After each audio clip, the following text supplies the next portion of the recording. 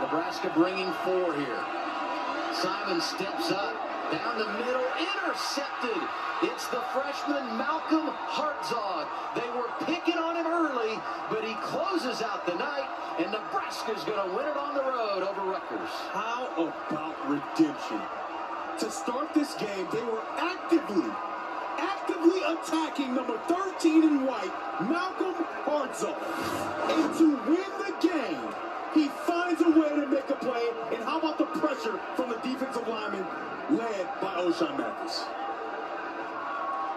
Wow, redemption.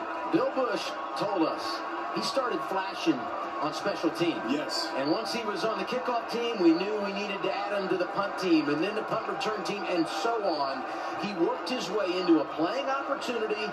The special teams coordinator becomes the defensive coordinator, and a star is born. Absolutely. That is amazing. You can see the joy, right? Because so much is on the line here. First